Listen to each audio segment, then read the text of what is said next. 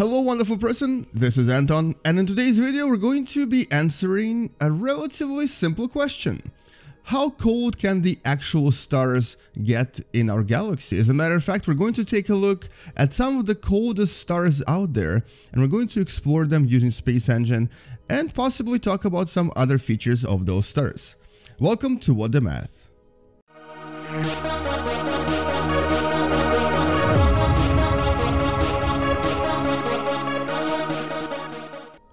So all of those bright stars that you see in our skies are relatively hot, and that of course includes our own sun that's currently at a temperature of about 5500 degrees Celsius just on the surface. It's obviously a lot hotter on the inside, and it's also even hotter on the outside right here in the so-called coronosphere, basically the so-called atmosphere of the sun. But we're not really talking about the hotness today, we're actually going to be talking about the coldness.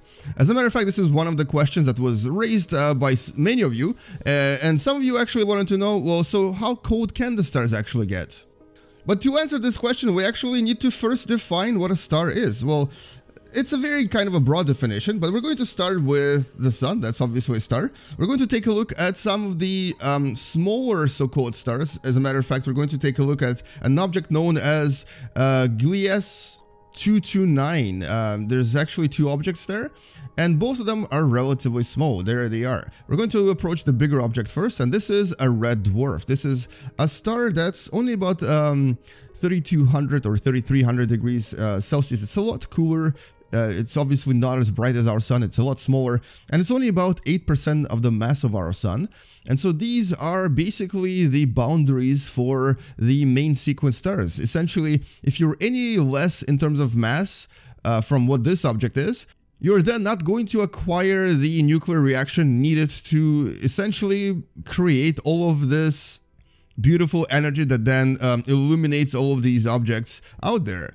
So that's what we would call a main sequence star. But nowadays we actually define stars as something even more extreme. As a matter of fact, we now have found quite a lot of the so-called brown dwarfs, one of which is actually in this system right there.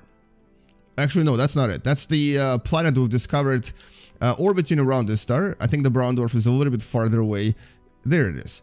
So the brown dwarfs are also kind of considered to be stars, and they're essentially a lot cooler than even the red dwarfs like Cygnus X1a. So the Cygnus X1b, its companion star, is a brown dwarf that is essentially kind of Jupiter looking. It sort of looks like a gas giant, but it's not a gas giant. It's actually an almost star. So here the temperature is about 700 degrees Celsius.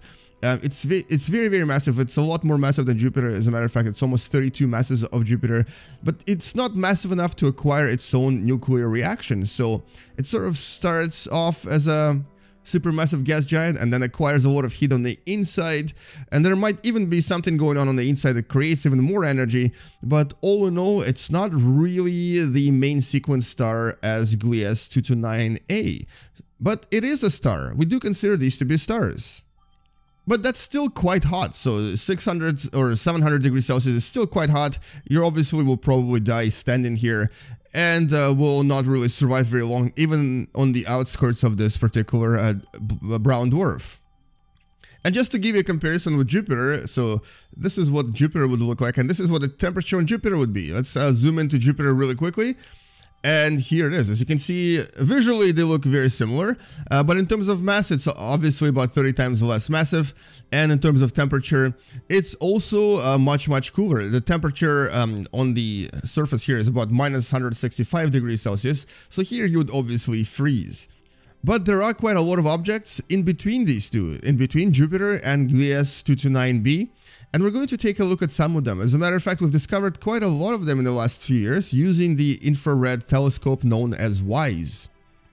And so first, let's actually take a look at one of the youngest brown dwarfs. This is the star known as Teide-1. Actually, this is going to be a red dwarf. Never you mind, this is a red dwarf. And so is its companion Teide-2, but in reality though, and you can actually see there's something orbiting right there. It's a warm ice giant. Let's actually zoom into it, take a look at it, because it does look very beautiful from here. In reality, Teide-1 is actually, it's a brown dwarf. and they seem to have this procedurally generated gas giant orbiting around them. But yeah, TD1 is actually a very, very young brown dwarf, even though it appears as a red dwarf in Space Engine. So this right here would be a very, very beautiful, very bright brown dwarf with a temperature of about 2600 degrees Celsius. So this would be one of the hotter brown dwarfs out there. And it's not really a main sequence star. It's not really a star that has nuclear reaction in it. It's just a very hot brown dwarf. But in the last few years, NASA scientists have also discovered a new family of brown dwarfs that are even cooler than the ones we've previously known. One of the first ones that was discovered was actually the temperature of essentially a room temperature. It's actually cold enough for you to kind of touch and to even very comfortably orbit around without essentially being burned to death. But unfortunately, because of the gravity, you might still feel very uncomfortable. As a matter of fact, let's just take a look at one of these brown dwarfs from the WISE repository. So let's just see if this is a brown dwarf. There you go. WISE 1711 3500 with a temperature of about 500 degrees Celsius. So here, if you were to actually orbit around this object, right around here, the tidal effects would be really, really strong and you'd probably not feel very comfortable. And if you were to land on the surface of it, that I'm going to do in 1 second as soon as I slow it down, if you were to stand on the surface, it's very, very likely that you would probably get squished into a very small pancake because the gravity here is much, much higher than even Jupiter. But since it is a gas giant technically, you would possibly just fall through until you hit the bottom and then get burned into crisps. Or specifically a very crisp pancake, because you would also be squished. But anyway, so that's not really what I wanted to take a look at. I wanted to take a look at one of the coldest objects. So NASA scientists have discovered a new sort of series of objects that they now refer to as the Y-brown dwarfs, and these are the coldest possible objects. And they refer to these objects as ultra cool brown dwarfs. So I actually have one saved right here, super cold star. And it's a star known as WISE 08551-07144. This is an actual star we discovered a few years ago. And as you can see, the temperature here is quite chilly. It's actually minus 25 degrees Celsius. It's sort of the temperature on a cold winter night in Canada. And it's basically what it would feel like if you were to somehow reach the surface of this brown dwarf that you can even barely see because it's basically so dark.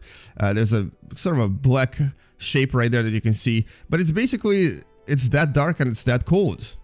And currently, as of November 2016, this is the record holder for the coldest star out there. This is basically it. It's as cold as we found them.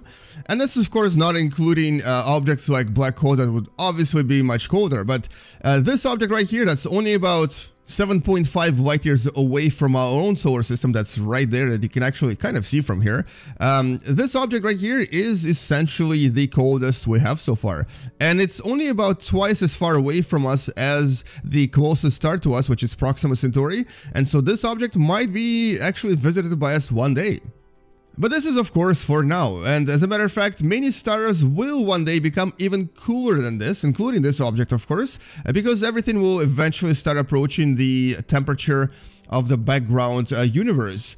And so here, if I were to take a look at our own sun, it will one day become a white dwarf, and that white dwarf, after about quadrillion of years, basically one followed by many zeros, will actually one day become something called a black dwarf. We don't actually have any black dwarfs in our universe just yet because our universe is not very old, but when it becomes a black dwarf, it will be essentially the coolest star possible. It will be as close to the coolest star as it can be. And all of this is actually very speculative, but mathematically we're pretty sure that all of the white dwarfs out there will one day become black dwarfs and be very cool. But maybe not as cool as me. Ha, just kidding. Anyway, let's actually take a look at one of the black holes as well. Maybe at one of the more popular black holes out there, Cygnus X1. Cygnus X1 has another object right here, it's called Cygnus X1a, and this is of course a black hole. So this would technically be a remainder of a star that then became super cold and is now orbiting around a much larger star. But the interesting part about the black holes is that they too obviously have temperature, and they too obviously have some kind of emission. Specifically here we're talking about the Hawking radiation. And so the temperature of a black hole, even though it actually says 4,000 degrees here, the actual surface of a black hole would be measured in a very small number. It would be less than 1 degree Kelvin. It would be basically as close to absolute zero as possible, and these would be the coldest objects out there. But since we don't really consider them to be stars anymore, we don't really want to talk about them just yet. Maybe we'll do it in another video in the future where we'll talk about just the black holes themselves. But for now, that's really all I wanted to say in this video.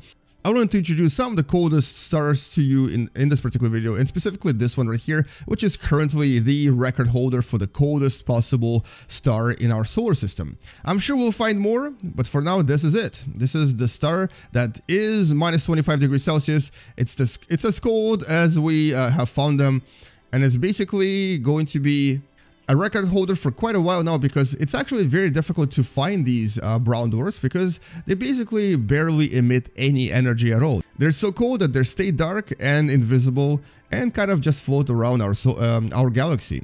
And anyway, I think I just witnessed or noticed a planet orbiting around it, and I think this particular brown dwarf actually has several procedurally generated planets orbiting around it, including one right here that I'm going to approach and take a look at. And this is, of course, also procedurally generated and very, very dark, so you can't really see anything on its surface. But this is what it would look like to orbit around a black dwarf on this particular planet. So this planet is actually right here, and you can barely see it. And there's that brown dwarf, the super cold brown dwarf in the distance. You can kind of only tell it by its aurora emissions on top and the bottom. And so that's essentially what it would look like to live in this particular solar system. It would be very, very dark and very, very scary. And anyway, thank you so much for watching, guys. I appreciate all of your support, and thank you for all of the comments. And don't forget to subscribe if you still haven't. Don't forget to share this video with someone who enjoys watching educational videos using video games.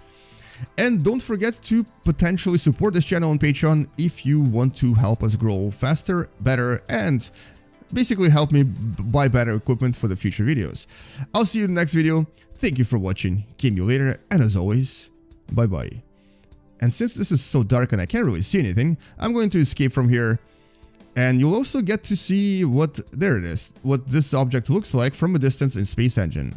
So if you're flying around a Space Engine and you see a tiny red dot, it's very likely to be a brown dwarf, and there it is. So beautiful. Alright, I'll see you guys later. Bye-bye.